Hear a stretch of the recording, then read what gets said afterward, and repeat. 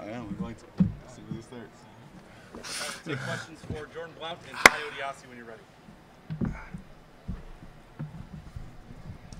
Hey, Ty. That second unit really got you guys fired up in the second half, and then the guy to your right really took over, Jordan. What do you got to say about that? Definitely. I think that we are a really deep team, and I feel like when we make substitutions, we don't have any drop-offs as far as offense and defense. So, I mean, that's what we really bank on when it comes to winning games. Jordan, I think in a series of a couple of minutes in the second half, you had a alley-oop to Ty, you had a solo jam, you had a tipped out of bounds, and then you had a bounce pass to I believe it was Ty. To change the momentum of the game. Talk about what you were seeing on the court and how you were feeling about your game. So for me, I feel like we were playing slow. We were walking up and down the court. So like what I do is I bring energy. So I just try to channel that in the right way and find Ty in good spots, which is easy for him to score, which he did. So I was just trying to channel my energy the right way to pick the pace of the game back up. Jordan, can you describe your play? It seems like you play with a chip on your shoulder. You're always going after those 50-50 balls. Sometimes you rattle your opponents. Can you just explain that? That kind of stuff all comes from like how I grew up. Like, I grew up in a big family with a lot of siblings, and like it's the Irish in me.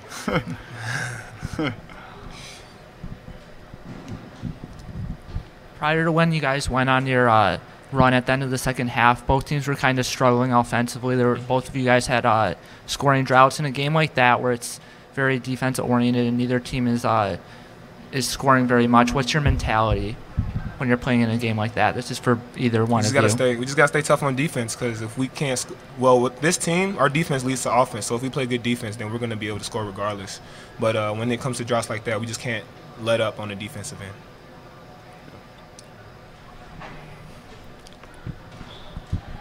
Ty, this is your fourth year here. You guys really took the punch in the mouth today and came back and won. Do you think that this is something you would have been able to pull off last year or the year before, or is it just a maturation of your teammates? Yeah, I think we've matured a lot from last year, and I think we were able to finish games off, more now this year because of the mature players we have on our team. Either guy, how does it feel to be 6-3 in the Horizon League? It's the best 9-game start in conference since 2002, 2003. I feel like right now we're not looking at that. We're not looking at like how many games we won. Like, we're just trying to play the next game, win the next game. So like every game, our mentality is we're 0-0. So we're trying to get to 1-0 every single time. Yes, sir. What was going so right for you guys defensively in the second half? I think we just were a little unfocused in the first half. We just came out and knew who we were guarding, knew our personnel, and we just went out there and tried to take away their strengths. Yeah, I feel like when we press and we do our full court press, I feel like that forces teams to play a lot faster than what they want to, and for us, we're comfortable at that. Like when we're playing slow, you see it's like we're not playing at our best, but when we get everything ticking, like that's when we're rolling, we're playing better. So when we can get teams out of their comfort zone and into ours, everything gets ticking there. Anything else for these guys? Thank you. Thank you. Thank you.